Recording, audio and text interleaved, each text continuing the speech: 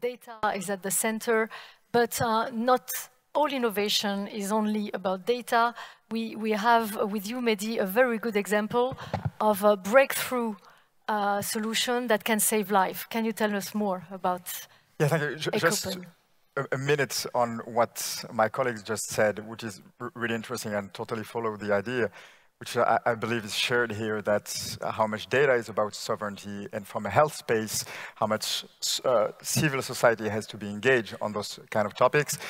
And we had last year a huge initiative, which is really fine, to get a huge health data hub, which is a way to centralize the health data.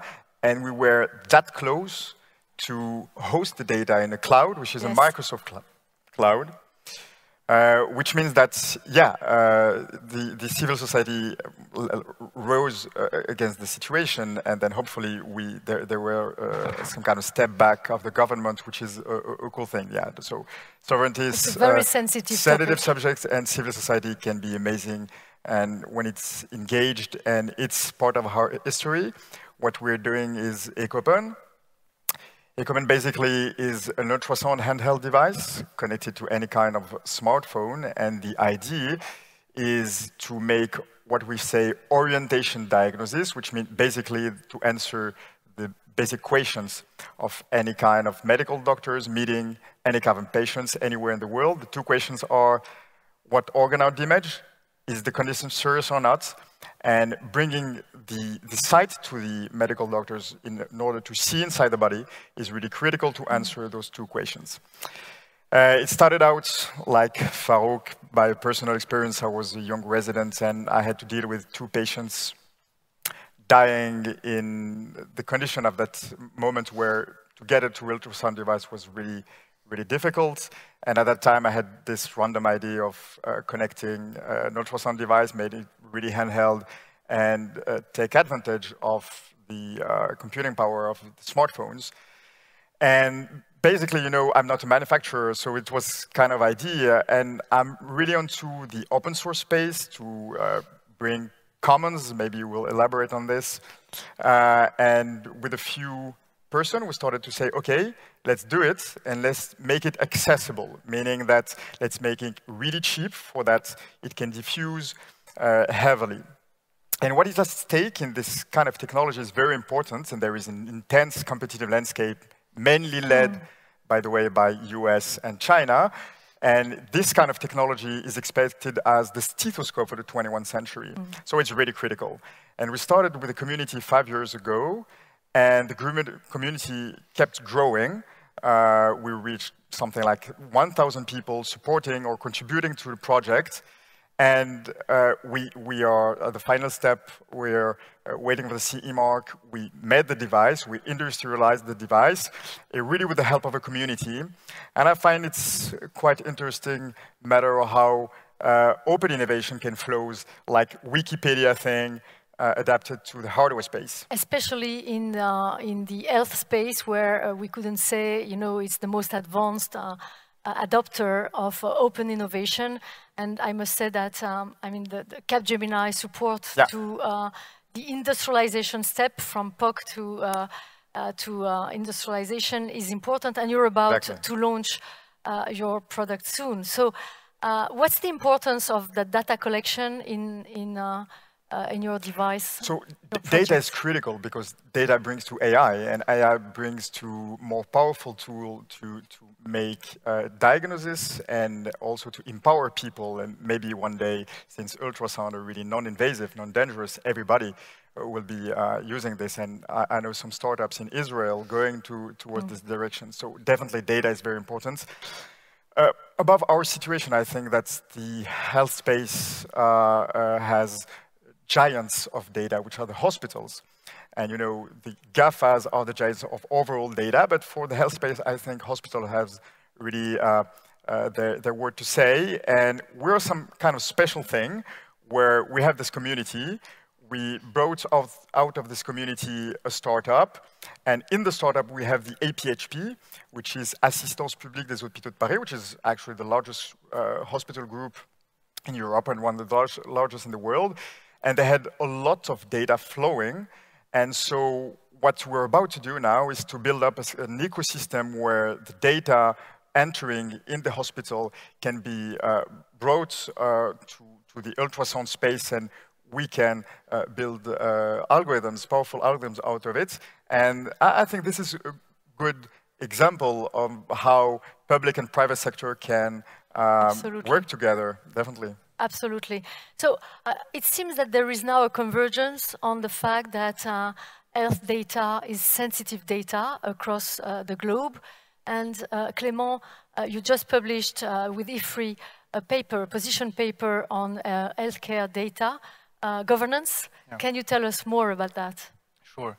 One of the main takeaways of the study is that the pandemic has revealed the strategic importance for states to understanding and controlling health data to face a major public health crisis. The fact is we were not ready to face this crisis, and we have to move, the main lesson is we have to move toward a data-driven model to manage public health crisis. There was no interoperability between European states and even within European states, in Germany, in France as well. So it's a critical point. But it was true in Europe, and it was true as well in China and in the US. So no one actually was ready. The other key takeaway from the study is security. During the COVID-19 crisis, cyber attacks on healthcare facilities and hospitals have intensified. It's becoming massive. And with the digitization of healthcare, we may face, in the years to come, a real digital Pearl Harbor. That means with casualties in the real world. I think it happened last year in Germany. Yes. With the Hamburg hospital. A woman died after a cyber attack, so it's not science fiction, it's happening. And the International Committee of the Red Cross launched a call to the governments to regulate and prevent cyber attacks on healthcare facilities, so it's a critical issue. And the last key takeaway from the study, even if it may be too early to say, is that the COVID-19 crisis could have been a catalyst for convergence between global data regulation models toward the EU's GDPR standards. For example, China enacted a comprehensive data protection law a couple of weeks ago, so it's a major step forward. And as far as the US is concerned, because you know in the US you have specific regulations. You have a regulation on health data, financial data, and so on and so forth. And Joe Biden, who is very much interested in the subject of health data, because he gave a big speech 3 years ago on health data, so he knows the topic very well. He may face the pressure from the Democratic Party and the left of the Democratic Party to enact a comprehensive data protection law.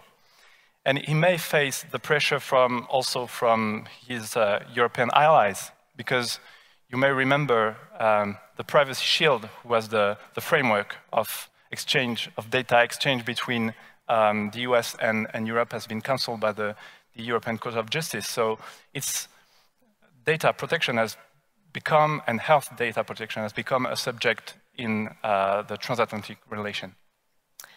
Absolutely, absolutely.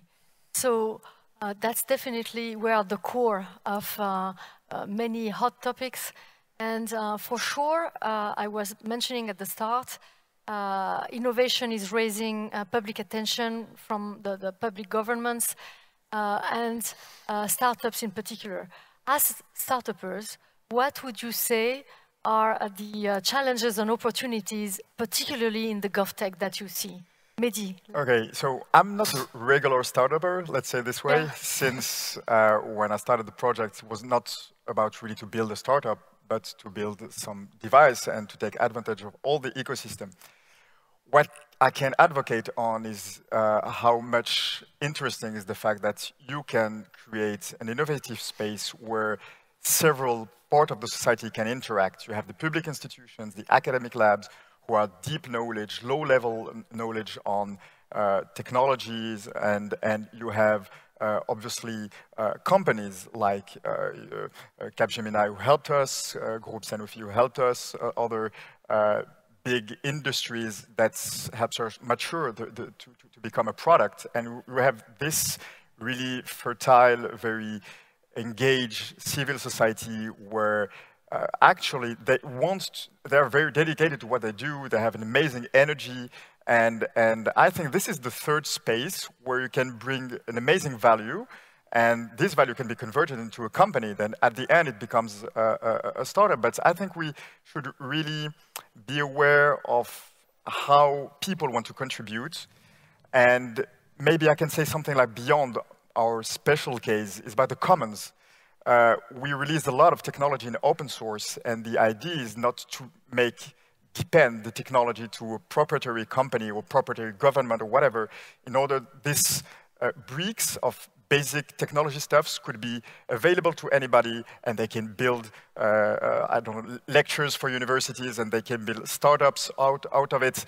And maybe from a more political standpoint, I think a lot of countries are experiencing the same thing, that, you know, there are all these micro communities advocating for themselves. And what is the common ground of everybody? And I think in this kind of innovative space, you can have this idea of, okay, we all are engaged in a way now as citizens on special topics, but we can also bring together commons. And I think that it's one of the key of the future. Collective approach to knowledge and Definitely. knowledge sharing. Knowledge Absolutely. sharing is very important. Absolutely. Yeah. Faruk? Yeah, maybe because we work with core governments, right? A perspective on that point. I think you're looking at the tech markets that we have, comparing it to fintech and maybe e-commerce, which was the beginning of all of this. We lost almost all of the battles, right? The monopolies are somewhere else. They're in China, they're in the US. So I think government technology is a chance where the battle is not yet over, and Europe's governments are very rich. They're very extensive. They provide a lot of services. If we manage to provide good solutions there and also scale them across Europe, that's a chance to gain some, in the bottom line, save our sovereignty, because otherwise, I mean, Azure, you talked about that. I mean, the German government postpones the decision to update that from legislative period to period because no one wants to face that decision, but it's coming now. It's getting urgent. So in the bottom line, save our digital sovereignty, and the best case, export this to other countries with the privacy by design that we can implicate into our products, right? And to make that happen, I think first we need to stop in Europe, because we need this large market, to say French cities, French products, German cities, German products, Spanish cities, Spanish startup products. So we need to make a market. For that, we need data sharing standards. We need VCs that understand this, and governments that actually see the benefit first in European products, but also in startups in general. You know, there's good use, of course, of big companies. There's security. You can also blame them if something failed, like startup. If you don't know if in 3 years they're existing, and you can't rely on the contract. But I think we need to be a bit bolder with the challenges we are facing and embrace this. And I think then we can maybe win this challenge. Yeah. Definitely, what you're raising is the notion of scale, right? And we see American startups benefit from the scale of the continent. Second, from the depth of their industry and the sophistication of the network, starting from business angels all the way to private equity. What we experience with our large clients when it comes to B2B solutions, i.e. business-to-business solutions, addressing the corporate market of tier 1, they did embrace open innovation for years now. What they're looking forward to now is adoption at scale. And adoption at scale means not only the SaaS solution plug and play, but very often the downside effect in terms of how to interface that and rationalize their legacy systems. What impact does that have on their processes and on the organization, which in public sector would be the governance, right? Organization and governance. The entire value chain of the way they work.